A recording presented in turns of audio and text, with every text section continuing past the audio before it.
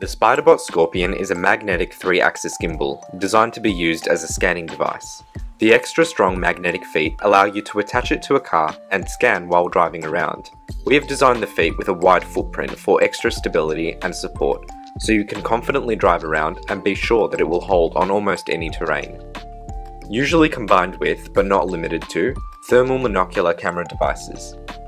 It is universal, so it will fit almost any thermal from large heavy devices to smaller, more compact units, with a payload of 2.5 kilograms.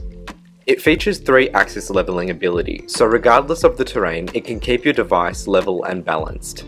With an excellent and intuitive app, you can control the gimbal via your mobile phone. It is highly responsive, very quick, and actually very easy to use. You simply connect the two devices and the controls come up on the screen here.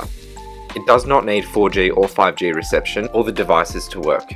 You can be completely out of service and still connect the two devices. Now you can control the direction the gimbal is pointing and stream the image the camera device is generating and watch it while you are in the car.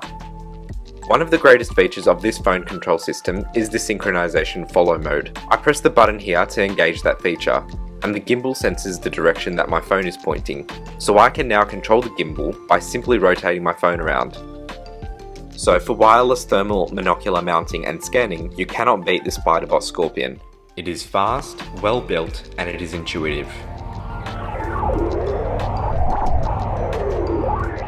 Now we do have an option to mount this phone to a pistol grip and create a joystick type setup. It really helps with the controls and the setup feels great while using it like this. On the base of the pistol grip you'll notice another pick rail. The rail is made to clip onto the ball joint head, allowing you to swivel and even scan while the phone is in its stored position.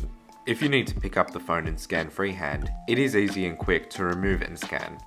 So we don't recommend you scan while driving. It's dangerous, and even if you disregard your safety, it's very difficult to do. We recommend mounting a laser or a torch beside the thermal. The reason for that is that when you're scanning at night, it is sometimes difficult to know what direction the camera is pointing. So the laser helps you with that orientation. We built the wireless switch so that you don't have to have the laser or torch on at all times. You can turn it on and off anytime you need.